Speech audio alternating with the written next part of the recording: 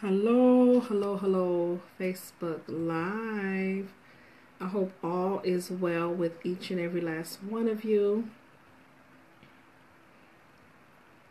I wanted to be able to come on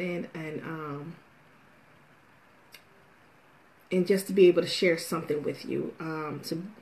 These past couple of weeks have been absolutely challenging, especially these past couple of days.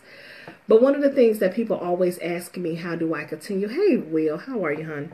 How do I continue to move forward with all the things that I have experienced? And I'm a believer with all my heart that the only way I can continue to do the things that I do is because I know who has me. I know who got my back. I know who has my front. I know who has my side. And God has put people in my life that prays for me even when I don't even know it. And sometimes that's what you really need is prayer to get you through those darkest moments. And I know you guys have seen what I've been posting because so many people have reached out to me. And it's been hard. It's been hard at accepting the fact of the things that my family is going through. But it's reality. No matter how successful I am in business, there's nothing like having those people close to you to be able to push you, encourage you, lift you up. And people are showing up in ways that I never expected. So when I say these past couple of days been an eye-opener, it's been an eye-opener. And even though it's hard, it is very hard for me to be able to accept the fact that my daughter is battling cancer, but I know cancer does not have her. And I know that I'm thankful. I'm totally thankful that I'm in a position to be here for her. I remember the time when my brother was killed. My job only gave me 3 days off to be able to bereave and to bury my brother. Even though I took longer, but then that will take away from not getting paid. And so many people have reached out to me because they have experienced those same things and they wasn't prepared. And I just want you guys to truly, truly understand with whatever you do, make sure that you are working on a plan for your family. It makes me want to work harder to be able to help more people. What makes me want to work harder in my business to be able to show people that it is possible. It makes me work harder to be able to give her the energy, and as she always called me, that I'm the one that's strong. I am strong, but I have my weak moments as well. But at the same time, I always have to remember who truly has my back. And you'll find out the people that's not family, they to be family, and those are the ones that really truly have your back. Genuinely have your back. And I am a believer that you got to be mindful how you treat people. How you treat people. Harm is real. If you treat people with no respect or no regards because you have one of those moments, or that you think you better than somebody else, and then you think that it's not going to come back to bite you in your butt, you're sadly mistaken. You have to be mindful how you treat people. And so because I treat the people that I work with, the clients that I have, the business partners that I have, my goodness, they have showed up and showed out in ways that that's blowing my mind. Checking on me to make sure that I'm eating, telling me that they're praying for me and my children, and I am so grateful. I am so grateful. So do what you need to do for your family. Don't get permission from somebody else in order for you to prepare for emergency situations, because you never know. This is heartbreaking. It is. But I know that she's going to come out with an amazing testimony. Amazing testimony. I have grandchildren that I have to fight for. I have to... Oh, Will.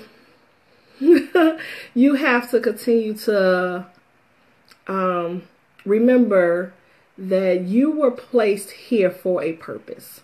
a purpose. And I believe that my purpose was when that door closed on me in 2011. I can't believe it's been that long. In 2011, that door closed. It closed. God put that deadbolt on that door for a reason. I didn't understand why that deadbolt was put on that door, but he put that on the door for a reason, because he knew that there was something that he had for me to do, and my time was up working for somebody else. And so with me and all the things that I experienced through this journey, it's been blowing my mind, because I would have never been able to be present because if I was working for somebody else, but because I decided to take a leap and invest in myself and put me first and go after what I couldn't even see, but I understood my faith was bigger than me, that it allowed me to be here, to be able to have my grandson that's in the other room, to be able to make breakfast for my children, to be able to make sure that my daughter's getting to her appointments and making sure she has that medicine, or just to be there, just to hold her hand or wipe her tears. God knew. I didn't, but he knew. And because I trusted in him, because I continue to lean on him, because I continue to open up and ask him to be able to put those people in place of me, that those family that I thought was family supposed to be there, but he replaced those people that was fake and foul with the people that really got my back and my children's back and that's right there alone is something that you can never, ever take away, because it's bigger. It's bigger. So when I say prepare, because you never know. You absolutely never know. So what are you doing to prepare for your future? What are you doing to make sure that the bases are covered? You may not know it all, but at the same time, just do something. Just do something. I could be here now and I'm working on some amazing projects, and I just sit back and I just thank God. I thank God for giving me a vision that he provisioned on my behalf. Just like he gave you a vision, why are you not executing that vision? You know what I mean? So this made me really take a step back to be able to take a step forward. So always remember, delay does not mean denied. Delay does not mean denied. Just like we have to go through the test in our lives in order for us to have a testimony, hold on to his unchanging hand. Because at the end of the day, you're going to have a testimony and you're going to come out more stronger. You're going to be able to come out more powerful. You're going to come out with your head held high, your back stand straight, and you could be able to help that next person. So when I say these past couple of days have been absolutely a reason to make me want to go harder, to be able to help more people. Somebody had reached out to me and told me that they had to go to a minimum wage job because how society is right now, how the corporate ladder is, because you don't have those connections, because you don't qualify in what they say. But then what happens to your own household? Then what? And so I'm thankful. I'm thankful for the calls. I'm thankful for the prayers. I'm thankful for you guys showing up when I couldn't even show up. And I know I haven't been here for a couple of days, but I thank you. I truly, truly thank you. I am forever grateful. And my dog is going crazy. So, but I'm thankful, guys. I really, really appreciate each and every last one of you allowing me to trust in me to be able to help you to reach your ultimate goal of generating income, to be able to build your business, to grow your business. I'm thankful. I'm thankful that you continue to be able to just show up and be here for me when I seem like I can't even show up for myself. Thank you. So I'm not going to hold on because the dog is not stopping. So I need to go catch and find out what's going on. But I thank you guys so much. I know people been coming in and I'm sorry.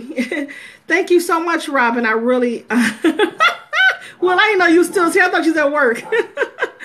But I will stay on a little bit longer, but the dog is tripping right now.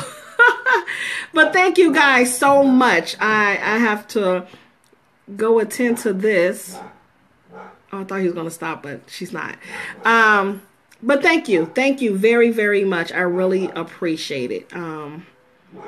Words can express my gratitude. I'm grateful. I'm grateful.